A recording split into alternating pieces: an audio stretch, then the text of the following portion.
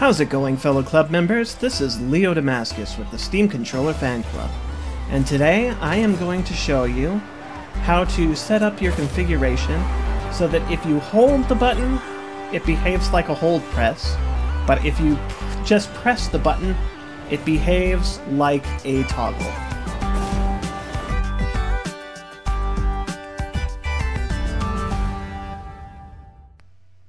So the way that Rocket League works by default, if you have the camera set up, it's set so that this hold ball camera thing is unchecked, and for the configuration to work, you actually do need this hold ball camera unchecked. But by default, what that's going to do is that's going to make it so that if you press the Y button, that will just toggle you between having the camera behind the car or having it focus on the ball, like so. So anyway, that's the key thing going on here. Gonna do a couple of donuts.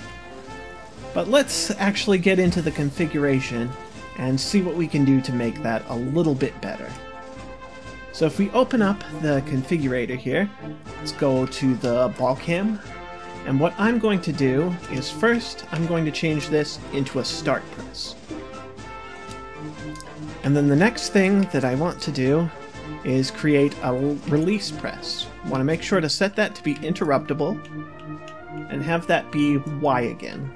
And what that's going to do is that's going to make it so that when you press the button, it's going to start by toggling it on, and when you release it, it's going to toggle it off.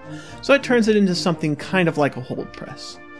But here's the magic, and I discussed this in my activators video, but I wanted to make this video as something shorter so that you can do just this quick little trick. But what you want to do is take this double press and then set it to just something that doesn't really do anything. I like to use the back press because there's currently a bug that makes that not show up, and so to me it feels like I'm adding nothing at all.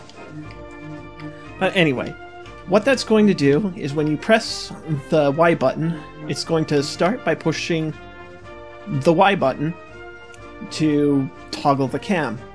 And if you hold it for long enough, then it's going to bypass this double press and toggle it back off when you release the button. But if you just tap it, what that's going to do is that's just going to keep it toggled. So let's get into the game and I'll show you exactly what I mean here. So we're wandering around here. I want to have the game focus on the ball for the most part. So just tap the Y button and there we go. The camera is focusing on the ball, but let's say that I want to focus on something else for just a little bit here. So what I can do is I can hold on the Y button, and as long as I'm holding on it, it takes the camera away from the ball, but as soon as I release it, it goes straight back to the ball. So that way I have a little bit more variability as far as the camera is concerned. And like I said, if you just quickly tap, it will allow you to switch it back in a more permanent sense. But there we go. Another way that I like to use this activator trip is in games that have some sort of a map. I like to set it up so that I can bring up the map and just access it kind of quickly, so that way I can get a sense of where I am as far as the whole world travel is concerned, and I can do that without bringing up the screen for way too long, just as a quick little switch kind of thing like this.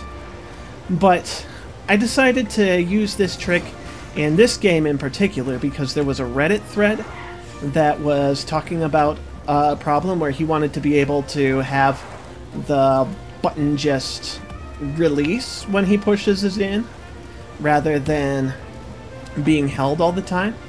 And since I had that solved in a different video, I just wanted to make sure that there was easier to access one that I could show off here.